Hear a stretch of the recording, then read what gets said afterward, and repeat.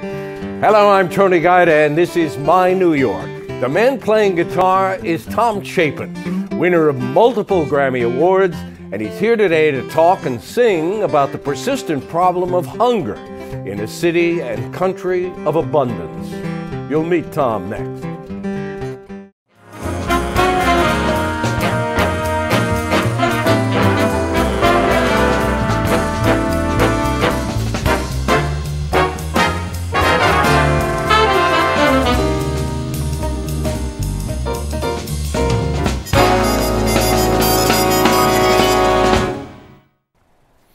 Why hunger? It's a question that bedevils us, especially in this week before Thanksgiving. Why hunger? It's also the name of a 40-year-old nonprofit group dedicated to the proposition that access to nutritious food is a basic human right. Tom Chapin has been a board member of WhyHunger since its inception. Welcome. Thank you. Nice to be here, Tony. Thanks.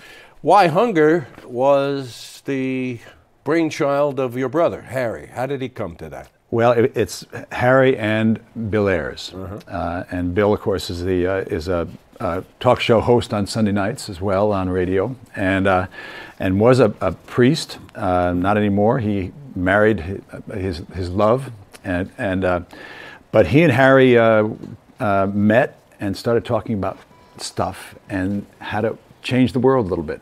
And they discussed the thing that bothered them both was the idea of seeing hungry people in New York City, on the streets. And then began to say, why don't we do, remember the Bangladesh concert, the huge concert? Why don't we do like a Bangladesh type concert for the hungry and do it at the UN? Well, they worked for about 6 or 8 months at this. It never happened. But in the course of doing that, Harry and Bill realized that even if they did it, and it was a great success, it's like a flash bulb going off and it disappears. The money maybe goes there and maybe it helps, maybe it doesn't, but it doesn't change anything. And to really change something, you need an organization that's going to be here this week, next year, 5 years from now, 10 years from now, and now 40 years. 40 years from now. And Harry dedicated his life, I'm going to do this the rest of my life. Well, he died in 81, so it's been too young. Much too young. And so other people have done amazing work for the last 34 years. He was a man of passion about his music, the stories of his songs, and causes. I mean, describe what was that like being around here? Well, I coined a term that the family loved: two's company, Harry's a crowd. And it was really that way. His idea was, when in doubt, do something. We could do that. Case in point, Steve and I are choir boys in Brooklyn Heights. We're taking classical instruments. I'm playing clarinet, and Steve's playing piano. Your brother Steve. My brother Steve. And Harry's playing trumpet. And we hear a recording called The Weavers at Carnegie Hall. Seminal record in the folk revival. I'm 12, Harry's 14, Steve's 11. We listened to the record all summer long. It's Pete Seeger, Ronnie Gilbert, Fred Hellerman, and Lee Hayes. They changed the American music and brought it to America. And end of the summer, Harry says, we could do that. And he gets a 5-string banjo, gets the Pete Seeger book. I get a guitar, my first guitar, a plywood K guitar. It took 2 hands to push the strings out. And we became the Chapin brothers. And Harry was the lead dog. He had 2 brothers who were good singers because we were choir boys. Harry never was. In Grace Church, Brooklyn Heights. And so he was, you do the melody, Harry, and we'd sing harmony. And for the next 10 years, we terrorized the neighborhood. And I've been terrorizing the neighborhood for a long time. This is Harry talking about, he's not really talking about himself, but he reveals his passion, his intensity for activism in this statement. Listen. I think the thing that makes all of us want to be alive is to matter. And the way you matter is care enough about something so you keep doing it. Yeah. He wanted to matter. He did matter in the music world, of course, and in this effort against hunger. How is WhyHunger? There are a lot of groups trying to fight this. There are soup kitchens. You're not a soup kitchen. But how is WhyHunger different from? Well, it started out different in the sense that one of the wonderful things about Harry and about Bill is their sense of community. It's not like, watch me do this. Mm-hmm. It's we can do this. And WhyHunger has this great thing of partnering. The whole idea here is that hunger is caused by poverty. If you're poor, you have to make terrible choices about whether you pay the rent, whether you pay your gas bill, whether you pay telephone, or you eat. And poverty is caused by powerlessness. And so that was the great bing light bulb that went off in Harry and Bill. So the idea is how to get not only people feed people, but to get them to be self-reliant. And what are all the whole way through, it's not like there's how much money is going to go to hunger in this country, and this is our little piece of the pie, and that's your little piece of the pie. No, how can we help you? How can you help us? And that's been the watchword for WhyHunger from day one, and it's very powerful. And it's the reason that people who get involved with it stay with it. And we were talking. My daughter Lily was 2 weeks old when Harry died in a car accident on the Long Island Expressway. She's now 34, so I know exactly how long it's been since Harry died. And that's how long WhyHunger has been without Harry, without that energy that started it. But there's all these people who are involved with it, this incredible cast and crew, and Bill Ayers, of course, has been one of the guiding lights. What you're talking about in practice is you partner with community groups, food gardens, community gardens, showing people how to provide for themselves, I guess, and helping them to get the resources to do that. Is that a fair? Yeah, and there's many groups, but here's one in Bed-Stuy. It's St. John Bread and what's it called? Bread and Food, I think. I'm getting the name wrong, but they do exactly that. Their food banks. This is in Brooklyn. Brooklyn, and they not only feed people, but they give them now a choice of food. And suppose they're giving you a basket. Hey, come in and here are the possibilities, and they help them make sensible choices about food. Then they help them to towards self-reliance. If they need medical help, they'll help there. Dental help them take courses to. And there's one here in the west side of New York City. It's a West Side Campaign Against Hunger. Does exactly the same kinds of things. They're all a little bit different. And the wonderful thing about us partnering with them is the local groups come up with wonderful solutions that we can then pass on around the country and around the world. You work with groups like this around the country and even around the world. Mm-hmm. Yeah.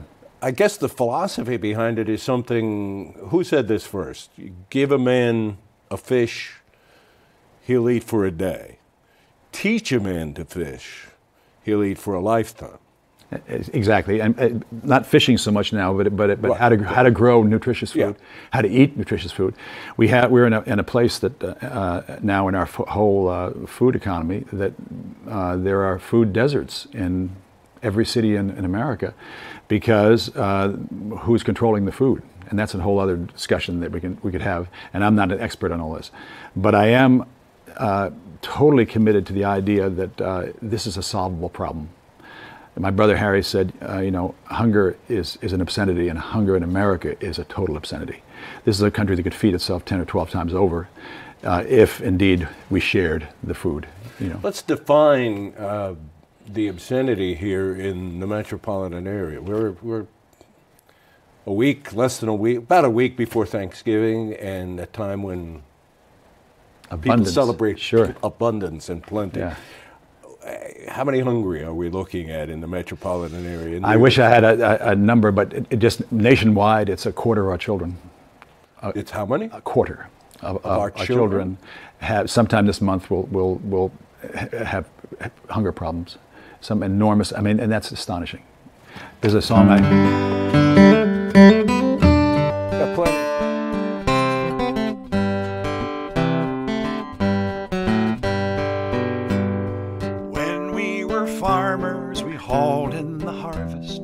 found it Thanksgiving Day, with food in the shed for the winter ahead. We would gather together to say, thanks for our health, thanks for our hearth, and the bounty that grows from the ground. With our loved ones near, we bless the year that's brought us safely round.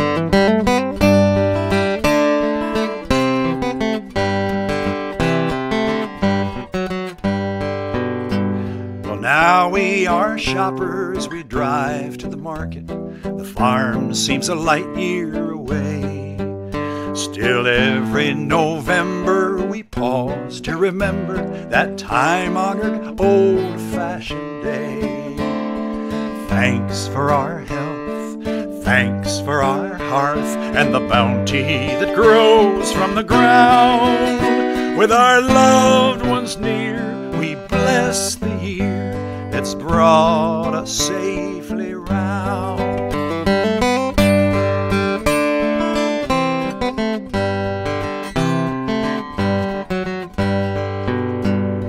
Everything changes, yes, even Thanksgiving. Let's rededicate this old day to helping the hungry, the poor, and the homeless, so all may be able to say, thanks for our health, thanks for our hearth, and the bounty that grows from the ground.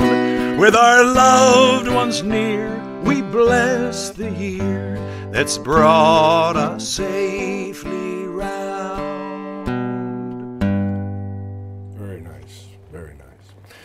I got some help from our crack staff while you were singing at the latest figures on hunger in this area, in the New York City area, are 1.5 million New Yorkers struggle to feed themselves every day.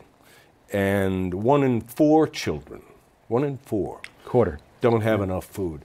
And I've heard you and Bill and others in the organization refer to the problem of hunger. It's not like there's no food, but the real issue of food insecurity, not knowing if there's going to be the next meal, and not knowing what that meal is going to consist of in terms of nutrition.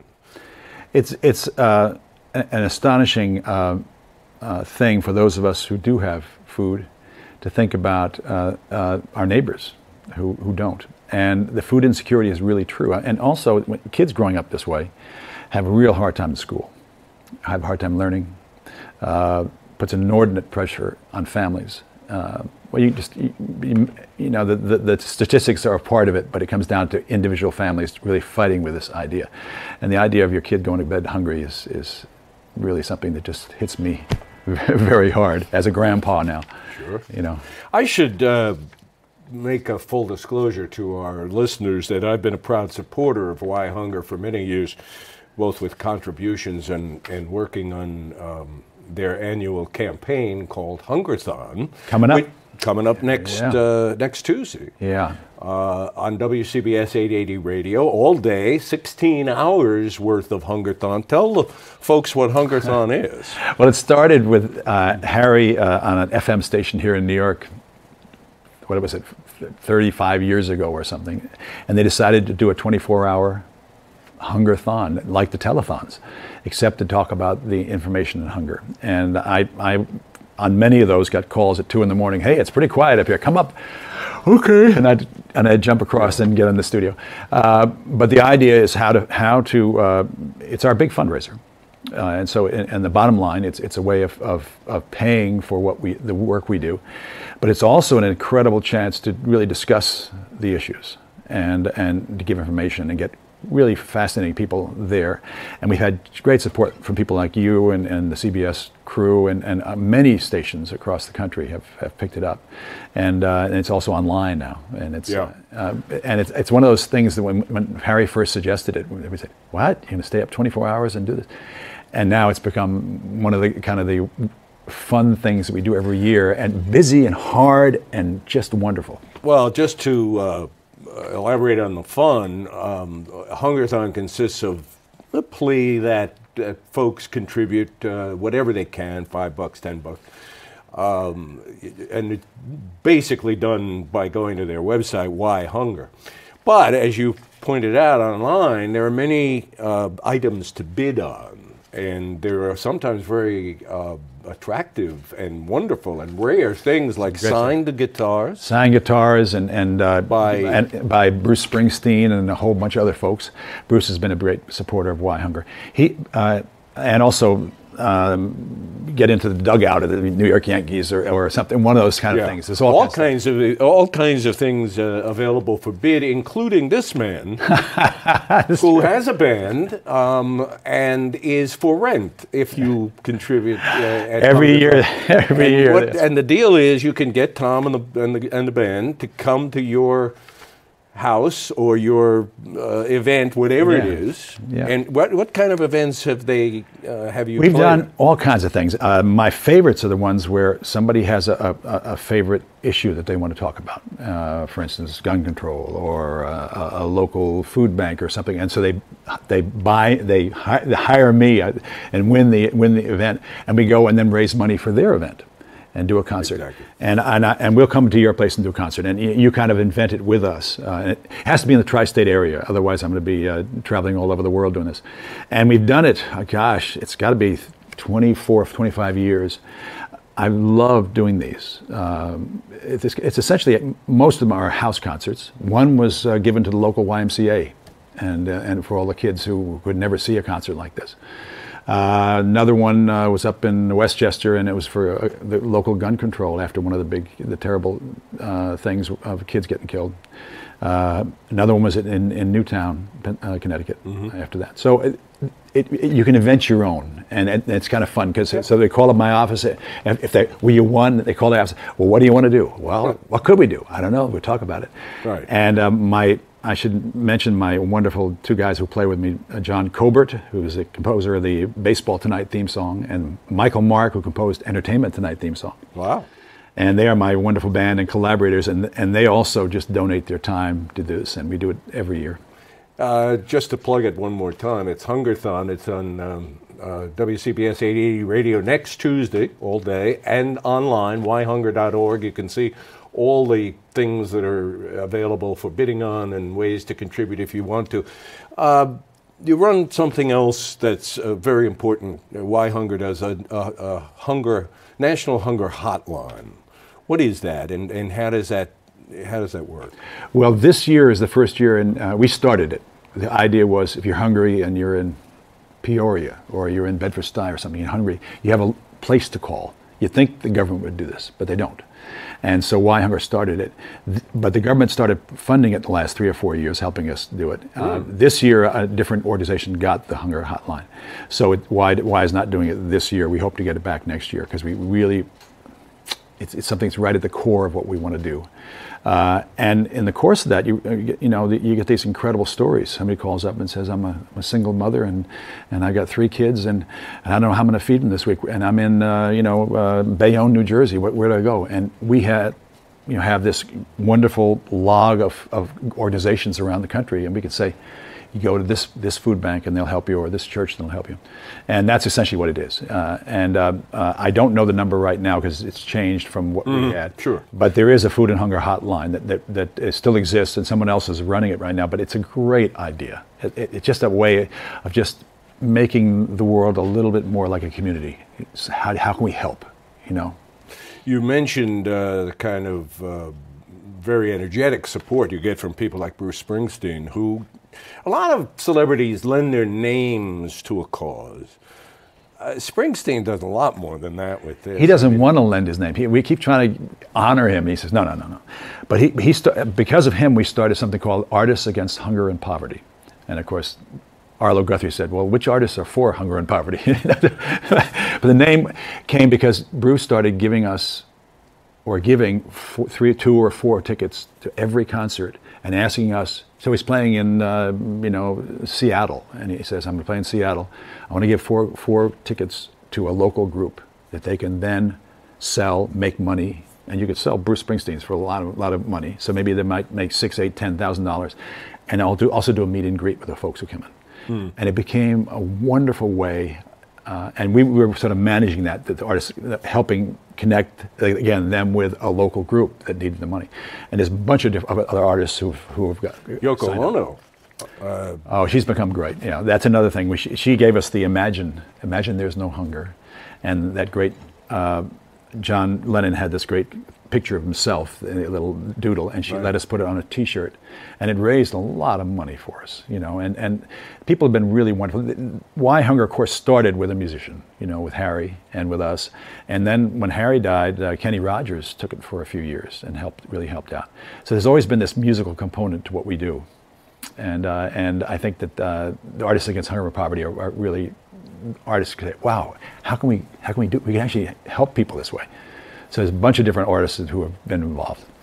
It's a tribute to your hard work as a board member, to Bill's hard work, to Noreen Springstead, who's the executive director, that this organization functions, as far as I can see from the outside, it makes do with very little for itself and makes sure that virtually all it takes in goes where it's supposed to go. We're one of the highest rated ones. There's 4 stars rating, and we've had a 4-star rating for 12 years or something like that, which means that most of the money goes where it's supposed to go, and very little goes to the bureaucratic craziness. It's a small organization, but we're small, but we're mighty.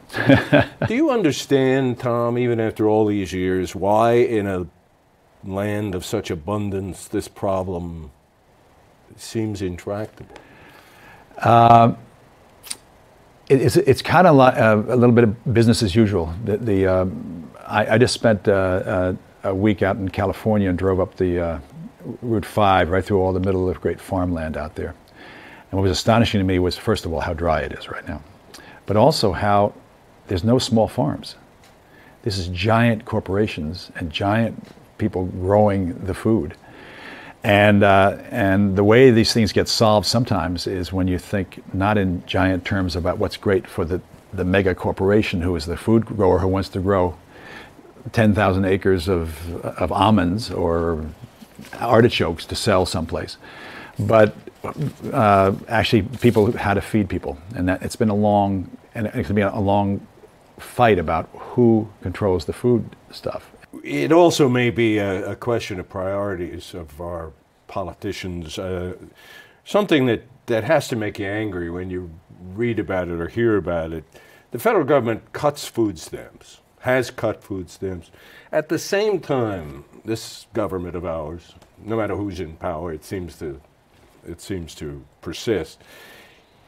It supports welfare subsidies for private jets in the tax code, welfare subsidies for private yachts in the tax code, welfare subsidies for hedge funds and private equity. That's the famous carried interest loophole that even Donald Trump says is a ripoff. Yeah. So these are the things that are built into our system, while at the same time we cut a program like food stamps. I would say that a big thing here is to, again, and it comes back to getting money out of politics, you know, because the big money wins mostly, until we all realize that we are citizens and we own the power finally. And so it's about making the noise so that the voters vote.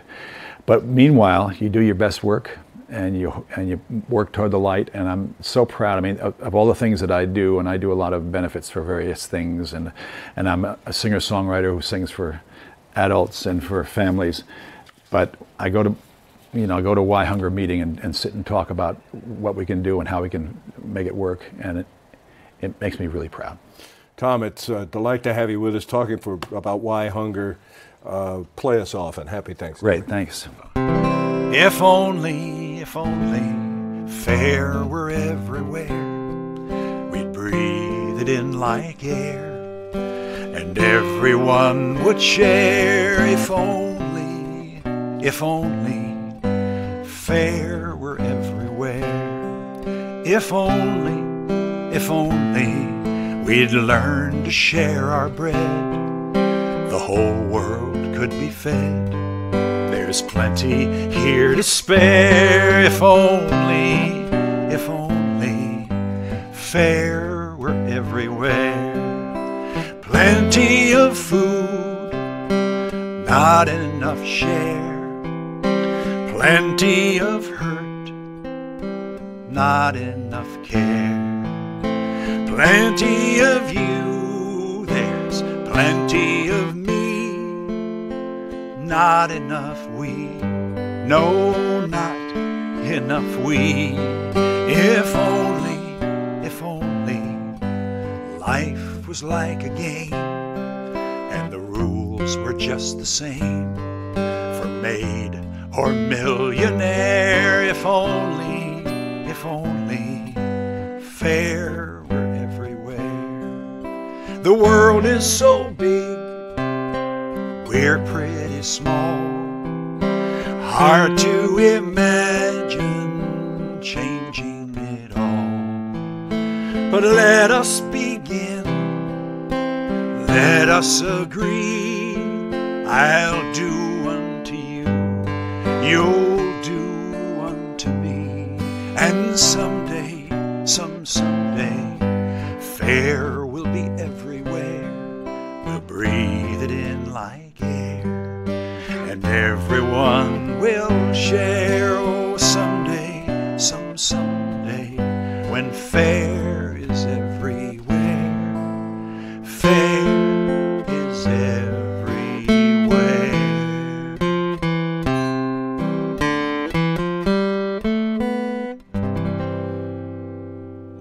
Lovely, thank you.